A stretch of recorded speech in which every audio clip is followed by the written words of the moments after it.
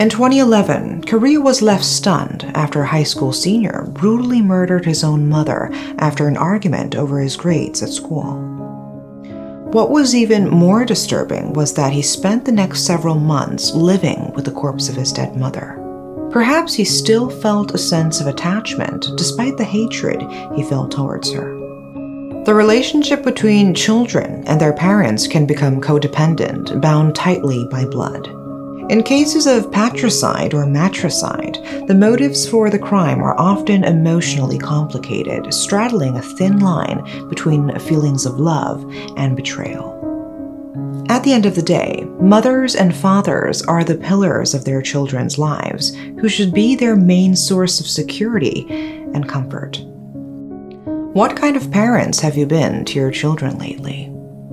This is the murder case of a mother in Seoul's Guidong neighborhood.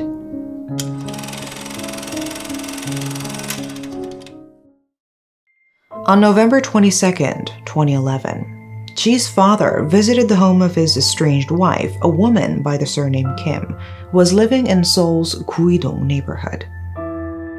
The couple was going through a divorce and had been living apart for months, but he hadn't been able to get in touch with Kim for some time, prompting his visit. Following their separation, Ji's father had been sending around $1,000 a month for child support and phoned her in June of 2011 to ask about her whereabouts. But every time he called her, their son picked up instead, who continued to make excuses for her absence, saying she had left the home or gone on vacation. But Ji's father, who had been preparing documentation for his divorce proceedings with Kim, immediately became suspicious when he checked his wife's immigration records and realized that she had never left the country since 2004. Ji's father, who hadn't seen his family in months, finally visited their home 5 months later on November 22nd. After picking up a strange odor and discovering that the master bedroom had been sealed off with adhesive, he called the fire department before forcing himself into the room. Inside, he found the remains of his wife's heavily decomposed body. Upon his father's appearance, he is reported to have asked his father, "Dad, you're not going to abandon me no matter what happens, right?" Ji was taken into police custody on November 23rd and charged with murder the following day on November 24th. Word of a high school senior murdering his own mother quickly spread, and the news soon topped headlines across Korea. A test conducted on Ji at the detention center found that he had an intelligence quotient of 131 on the Korean Wechsler Adult Intelligence Scale, equivalent to a genius level IQ of 150. Ji was a gifted student who had won many awards at school competitions and received the top prize at a nationwide science contest, having achieved all this despite never attending a private academy. He had the best grades in his middle school on 3 separate occasions by scoring all A's in every subject. Ji also excelled in English, achieving the highest level on his TEP score and winning many prizes at several international English competitions. During his freshman years in high school, Ji wanted to become a diplomat when he grew up, before changing his mind in his junior and senior years and aspiring to become a professor. In any case, Ji's exceptional academic performance made him a model student. However, Ji's family history was rather unhappy and dysfunctional.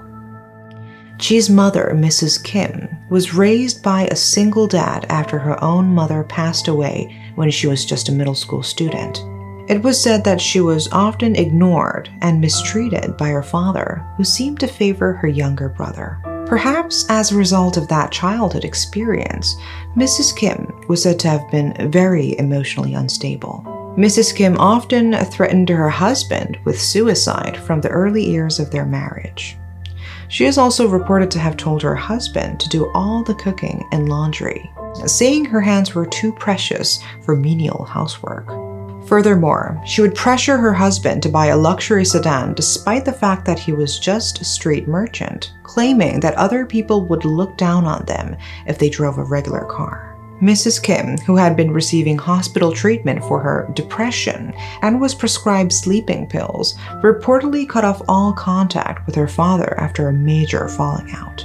She had very limited social interactions, only occasionally meeting two of her friends, and was described as a person with debilitating social anxiety. Her husband eventually had enough and left the family to live with another woman when she was in his second year of middle school.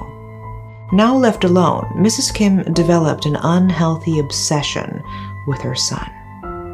She told Chi that he was now the man of the house and had to take on the responsibility of becoming successful and making his father come crawling back.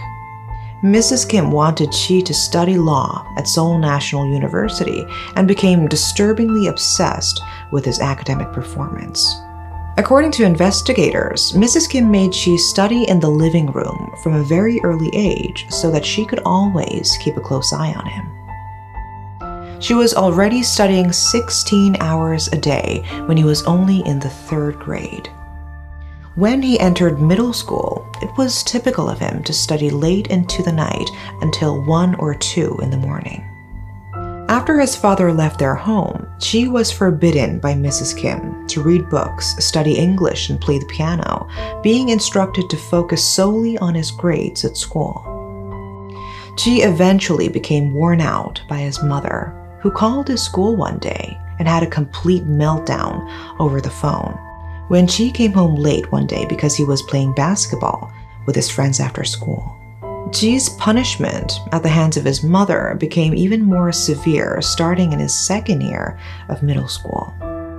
When he was in high school, Mrs. Kim found pornography on Chi's computer and ran straight to the school in the middle of class and slapped him in front of his teacher and classmates. At this point, Mrs. Kim was clearly becoming unhinged. Chi's grades would eventually suffer because of his anxiety over Mrs. Kim's abuses. He was ranked somewhere between 10,000 and 30,000 nationwide in a mock college entrance exam, which wasn't enough for an admission to Seoul National University.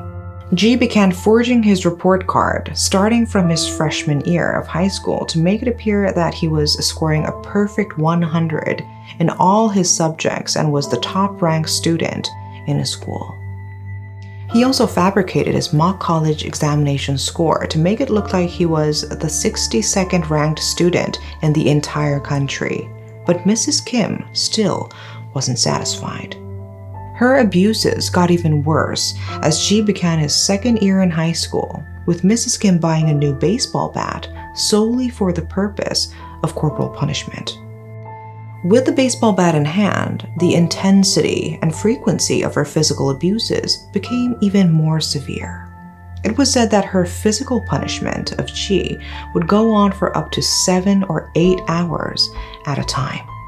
Chi would sometimes show up to school with a towel stuffed in his pants to soak up the blood after an entire night of beatings and no sleep.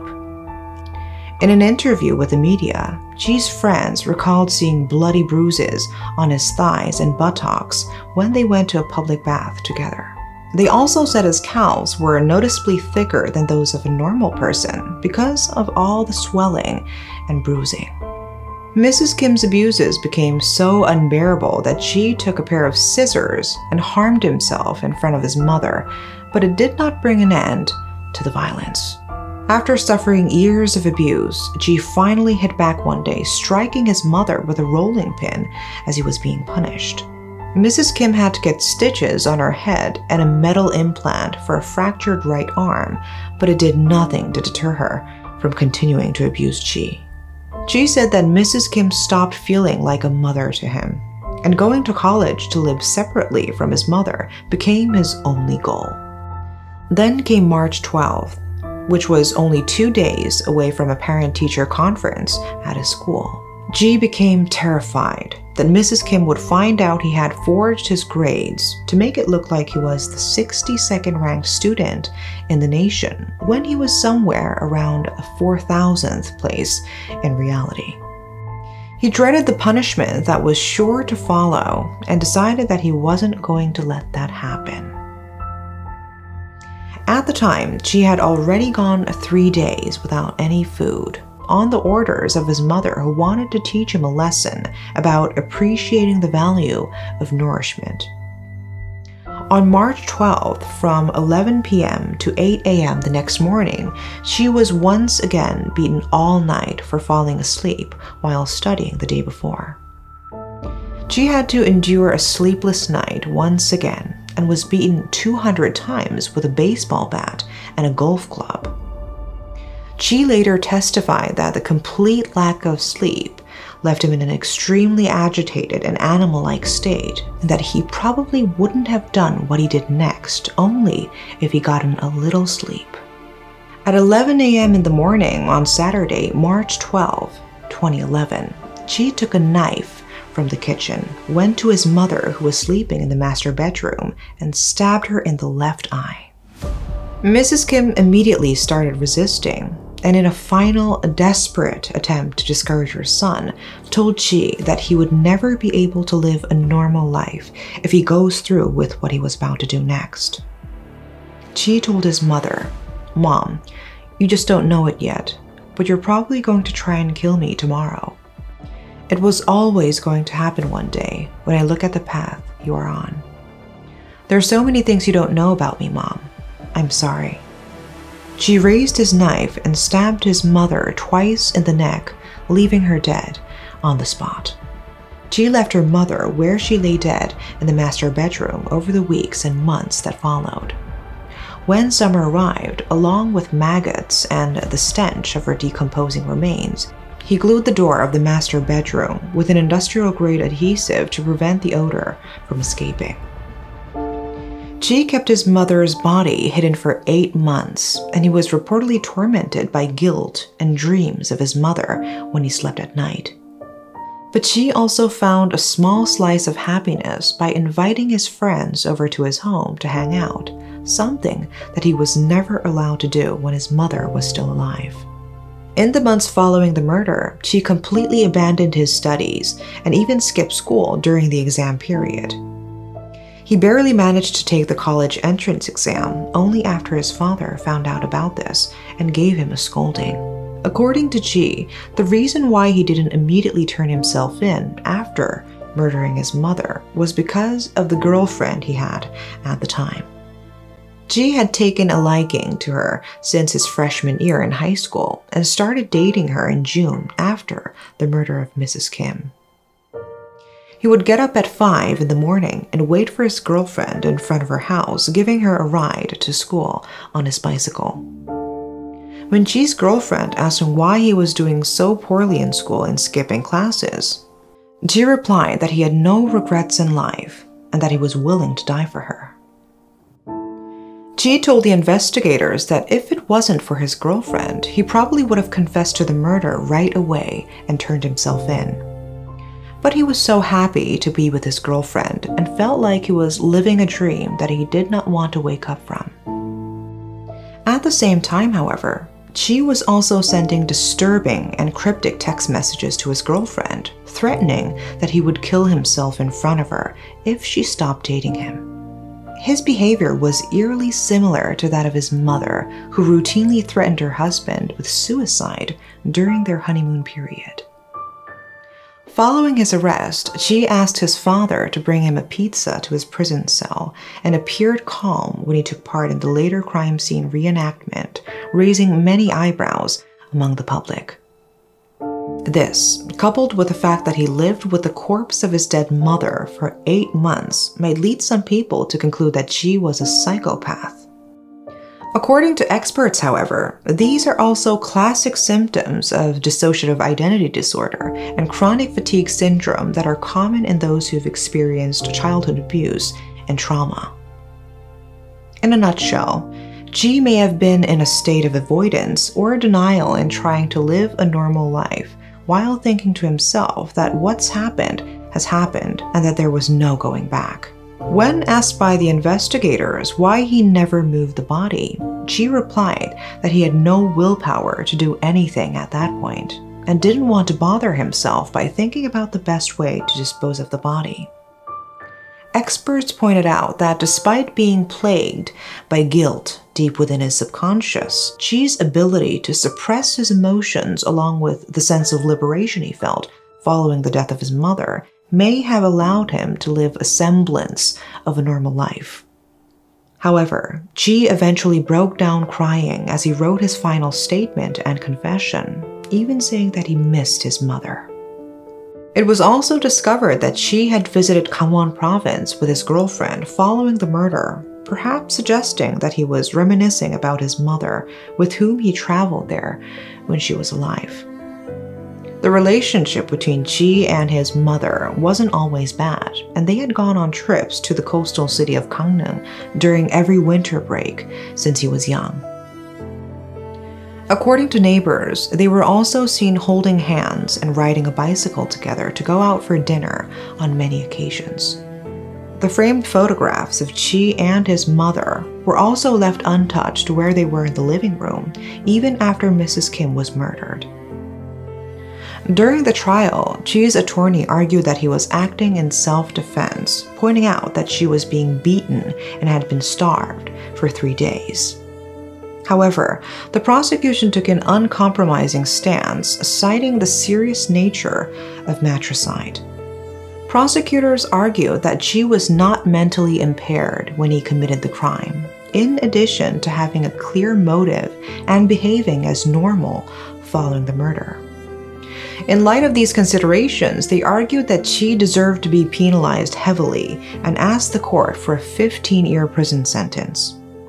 According to Lee Jung-min, a prosecutor who was handling this case, the abuse that Chi was subjected to by his mother did present a case for a lighter sentence.